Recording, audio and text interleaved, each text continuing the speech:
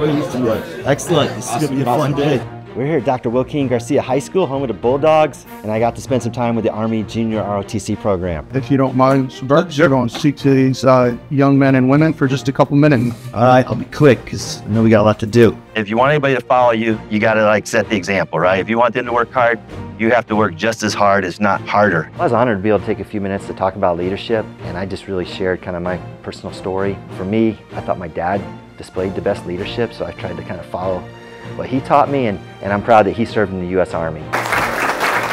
It's been an amazing day. I got to go through some exercises with the cadets. Assume the start position. 1, 2, 3. And we got to present the colors. I can tell you there's a lot more to it. So when we're at the 50-yard line, we're going to be like this. Every movement is scripted.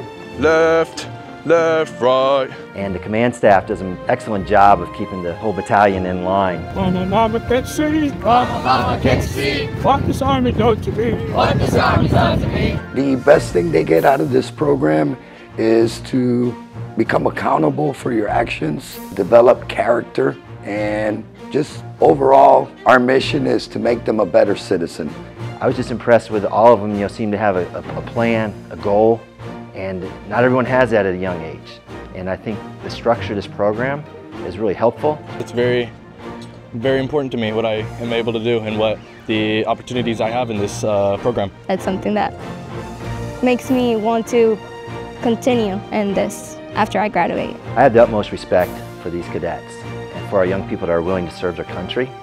It's a very honorable, noble cause, and this program is preparing them for it.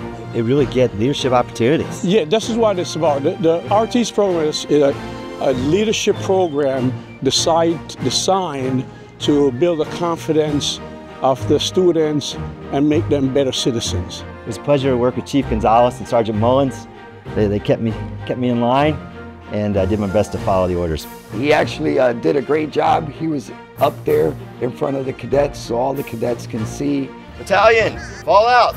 Leading them while they're running, so it was really fun. Present arms.